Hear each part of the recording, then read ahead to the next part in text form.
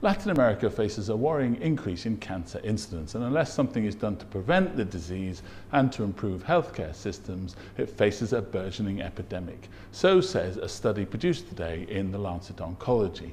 I'm absolutely delighted now to be joined by Dr. Paul Goss, who, as well as being Professor at Harvard Medical School, is one of the lead authors of the report. Dr. Goss, welcome. And what were you hoping to gain from the Commission? We have launched, I think, the first and unique report of cancer control in the region of 47 countries comprising Latin America and the Caribbean.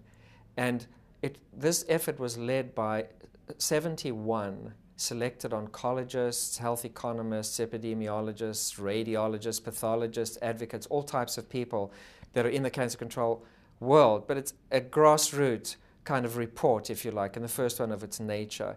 And our team, our international cancer team here at MGH, led this initiative, and we were supported strongly by the editorial team of the Lancet Oncology from London. Our goal in writing this commission and putting it together with all these people was to really draw attention of local authorities and local healthcare personnel in the region to the burgeoning cancer burden that's confronting Latin America.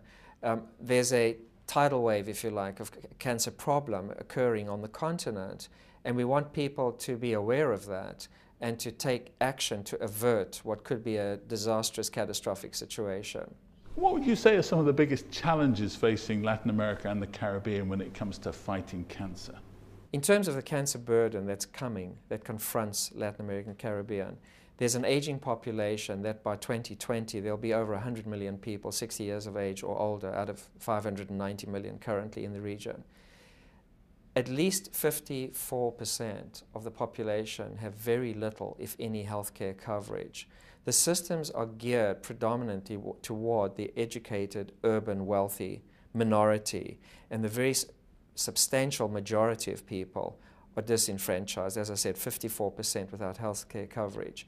The mortality rate in the region for every kind of cancer comes to about 50% higher than in the United States and Western Europe. So there's a problem with what we call the mortality to incidence ratio, which is much higher in Latin America. And then their healthcare system has been reactive to the sickest patients with stage 4 advanced cancer. And so those are the patients that, by being hospitalized toward the end of their lives, consume the majority of the financial resources that are available. So there's a downward spiraling effect where the advanced cancers are increasing because of the structural problems that I've alluded to, and the economies are spending their limited resources supporting those patients. And there is a way that we've tried to point out in this commission where that trend of a downward spiral in finances and burgeoning cancer, stage 4 cancer, can be arrested and reversed. What actions need to be taken to stop existing healthcare systems being overwhelmed by treating cancer in the future?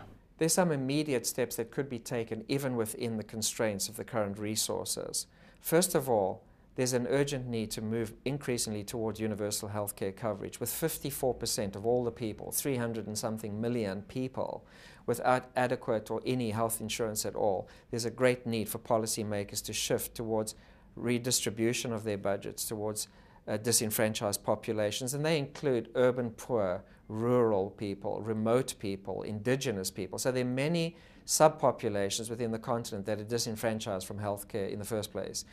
A movement toward prevention and addressing and confronting the three top ones, which are, tobacco and smoke. About 150 million smokers in the region. About close to 100 million people are also exposed to smoke indoors from cooking and from cooking fires. Infectious causes of cancer like hepatitis B virus, HPV virus, etc., immunization programs could be immediately implemented. All of these steps, environmental carcinogenesis, all of these steps will work towards reducing the number of patients that appear with cancer. What are some of the key messages that you would like doctors, policymakers and governments to take away from the Commission? It's a commission of 47 distinct countries, each one of which has different healthcare systems, different geographic, socioeconomic, population distribution, infectious agents, type of cancer, type of economy, booming economies versus stagnant and declining economies. So there's a great variation in the challenges faced by Latin American and Caribbean countries. However, if you think that the United States spends 17 times more per cancer patient than the best country in South America and Latin America, it shows you the magnitude of the problem. So there is an urgent need for ministries to recognize that the whole cancer control system is underfunded, grossly underfunded. And I think if they allocate a slightly bigger percentage of the total healthcare budget and of total GDP towards cancer control, it'll be a very wise, proactive step to take to prevent what could be a tidal wave of cancer burden in the next 2 decades.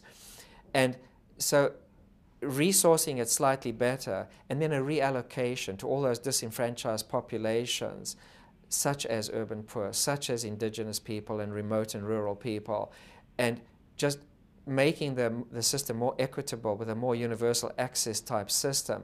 Those are steps that could be taken immediately with very little change in the budgets. Small changes would make big effect. And one other step would be to move the emphasis away from treating the most sick patients with the most resources and consuming all the resources at the end of the problem, if you like, and really moving it up front. Immunizing teenage girls in school against HPV, making sure people are properly immunized, addressing rural and environmental and industrial carcinogenesis, addressing all the tobacco control and smoke control issues. All of these things will have an immediate effect. Within the next 10 years, there'll be a sharp reduction in the mortality and in the incidence of cancer, and that's where they need to head.